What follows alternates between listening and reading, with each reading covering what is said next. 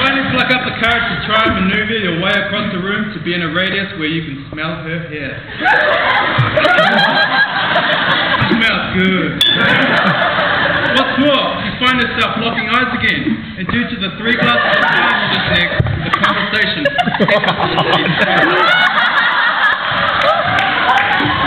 oh my gosh, we have so much in common!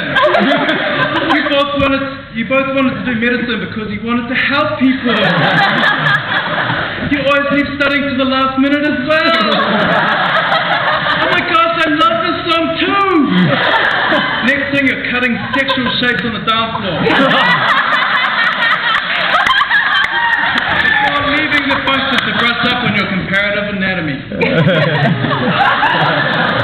You decide not to leave it at just the one-night stand. After all, you have so much in common. You start seeing each other more and more, sleeping together, having lunch together, studying together, exercising together. You've never felt this way before. You've finally found someone who understands what it's like. Someone to love you, to counsel you. Oh, and think of how big a house would be when you're both consultants. These thoughts are cut short when you hear through the grapevine that your Medcest, your other half, hooked up with Holly Britton.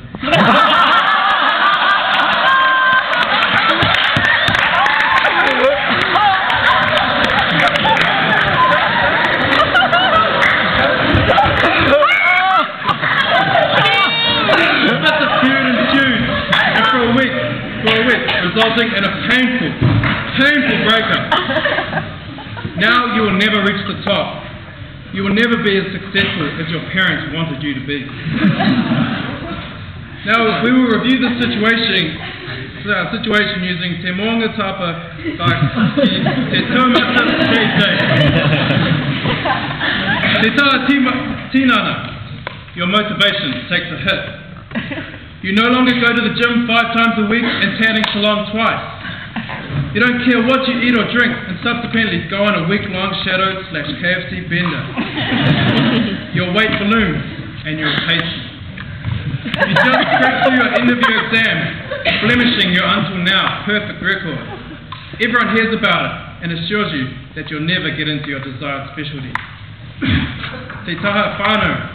Your painful breakup causes an awkward divide amongst your friends, causing you to abandon them, leaving you pasty and friendless. But that is nothing compared to the discomfort that is projected across your face every time you and your ex see each other, which is every hour because you are conveniently in the same ward round. Te taha hinengaro. The emotional pain just won't go away. Your ego takes a dive after you walk in on a mid-afternoon gossip between 2 colleagues you don't even really know who are talking about your performance between the sheets. Te taha wairua. All the above combines to create a detrimental void in your aura. You are just not yourself, nor will you ever be again. All this heartache, pain, awkwardness could have and should have been avoided. Forming a relationship or even having a fling with a person from the non-medical world is so much more.